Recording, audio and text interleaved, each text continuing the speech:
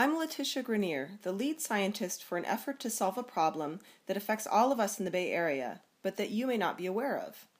How can we retain the wetlands that protect our shoreline but are threatened by climate change? Before we get started, I'll explain what Baylands means. Baylands are the wetlands along the shore of the bay, or the areas between high and low tide elevations. This is the ecosystem you want to have to protect from future storms and sea level rise. Most of the California coast either never had baylands or has already lost them. But in the Bay Area, we're really lucky. We have a lot of baylands doing a ton of work for us, and we could have even more, but climate change is threatening to wipe out this valuable ecosystem. This talk is about a big effort to figure out how we can restore our baylands and keep them around, protecting our shoreline for the next century. As citizens of the Bay Area, we all know that we are facing critical decisions as climate change begins to ramp up its impact. One of the things we have to decide is if we want to invest in maintaining critical natural infrastructure that protects our shoreline. What is critical natural infrastructure? The kind I'm here to talk about is called tidal marshes. These are the marshes at the edge of the bay. Tidal marshes matter because they do a lot of work for us. They help clean the water and recycle waste. They provide flood protection. In particular, they knock down waves during storms and high tides. They are both the nursery grounds and food supply for our native fish and wildlife. Many endangered species live only in the tidal marshes of San Francisco Bay and nowhere else on Earth. We like our baylands for recreation. They're beautiful. They bring the natural world to our doorstep. Around 1800, the bay had nearly 200,000 acres of tidal marsh. By 1998, only about 15% of it was left. The rest had been levied and used for salt production, agriculture, and urban development. In 1999, a large group of scientists and government officials got together to figure out how to make the bay healthier, and they calculated that we needed to restore a goal of 100,000 acres of tidal marsh to achieve a healthy bay shore. That science mandate sparked rapid restoration of tidal marsh by 2009, and acquisition of many more baylands to restore in the future. The Bayshore has many other habitats in it besides tidal marsh, and plans for restoring these habitats, like mudflat and ponds managed for waterfowl, moved forward quickly as well. So if we look at the amount of tidal marsh in the bay over time, you'll see that we started with 40,000 acres in 1998 and restored 6,000 acres over the next decade by 2009. That is actually a big acceleration in the pace of restoration. But the real gains were made in buying and permitting another 26,000 acres for future tidal marsh restoration to bring the goal to 72,000 acres, or nearly 3/4 of the 100,000 acre goal. All this restoration would have gone on to achieve the goal, no doubt, except for climate change and sea level rise. Tidal marshes have to build up rapidly to stay above water as sea level rises. And we know that sea level is going to increase very quickly starting in a few decades as global ice reserves melt. You can see how the curve starts going faster around 2050. That would be okay for marshes if they had enough sediment or earth to help them build up. Unfortunately, they don't. The sediment available in the bay decreased abruptly around 1998 and is now the lowest it has been for the past 150 years. We can calculate how this combination of high sea level rise and low sediment supply is going to affect our marshes, projecting what will happen between now and 2100. You can see how the green bar shrinks going from left to right. That's how our marshes will go away when they can't keep up with sea level rise. So that's a problem if you want to retain the clean water, flood protection, wildlife, and other great services that our baylands provide. But here's the interesting thing. There's a lot we can do about it. We can shift ourselves to a high sediment supply scenario. An amazing thing happens. Our marshes survive over time. We have a lot of marsh left in 2100. This is a basic management knob that we can turn and need to turn if we want to retain these ecosystems that protect our shorelines and the people behind them. So now you understand why we did this report. We call it the Baylands and Climate Change, What We Can Do, because there's a lot we can do. Over 200 scientists and government officials collaborated to come up with a science-based vision of how to keep healthy baylands that will benefit people and wildlife for the next century, overcoming the challenges of climate change and sediment supply.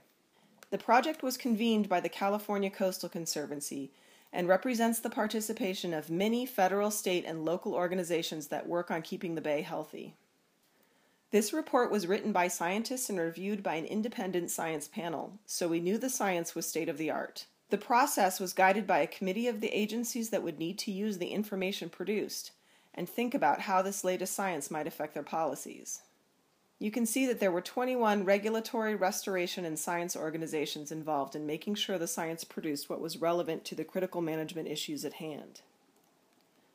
So, what are the things we can do? The first step is to restore complete systems. Well, what does that mean? It means not limiting our thinking to just restoring habitats. Let's restore the processes that create and maintain the habitats over time into the future.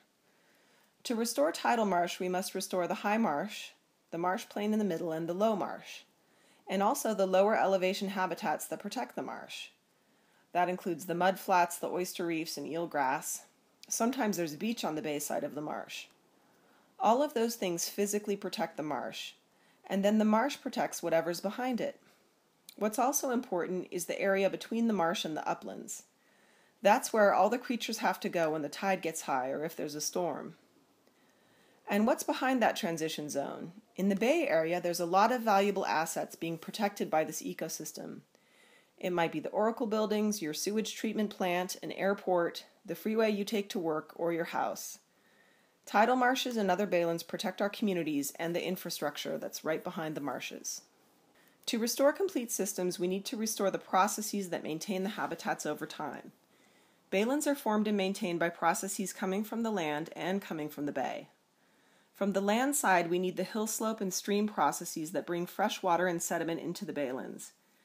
In this artist's rendering, the stream in the lower right enters the baylands, deposits sediment, creating a wetland complex and a riparian corridor going up to the stream. These are really important habitats for wildlife. We'll need a lot of new thinking coming from the watershed side to restore these processes. How do we restore natural stream flows and beneficial floods? How do we let groundwater recharge happen in floodplains? These things that are good for water supply and water quality will also restore the system that maintains the baylands. From the bay side, we need to think about the tidal forces that make the baylands. The tides bring sediment and water into the marshes, building them up. What we shouldn't do is take a step backwards and start building tidal barriers that prevent those forces from nourishing the baylands.